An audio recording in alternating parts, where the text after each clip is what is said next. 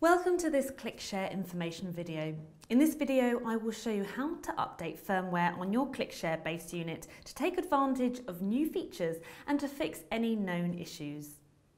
We'll cover the following topics: downloading the latest firmware, updating your ClickShare base unit via a USB stick, manually updating the firmware via the ClickShare Configurator, our web-based tool for accessing and configuring your base unit, and how you can set automatic updates for your ClickShare. Let me show you how. The latest firmware is always available in the support section on our website. Go to barco.com, then select support, enter your model number next to the Find Product box, and click on the download file in the firmware section. Extract the zip file and copy the .enc file to a USB and then rename it ClickShare_firmware.enc. Now you can update the firmware by plugging the USB stick into the front of the USB port of the ClickShare base unit. Installation starts automatically. Follow the process on the screen. After the update has completed, the base unit automatically reboots and it's ready, and we can see the wallpaper on the meeting room display. You can also update via the ClickShare Configurator.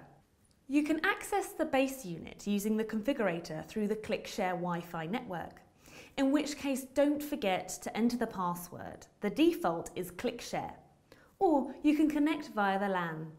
Enter the wired or wireless IP address of the ClickShare base unit shown on your wallpaper or screensaver. Next, log in using the username and password. The default are both admin. To manually update the firmware, go to Support and Updates, then select Firmware Updates. Click Upload Firmware and select your ClickShare firmware file. Follow the progress on your screen and the meeting room display. The ClickShare base unit will automatically reboot. Your update is complete and your ClickShare has the latest functionality.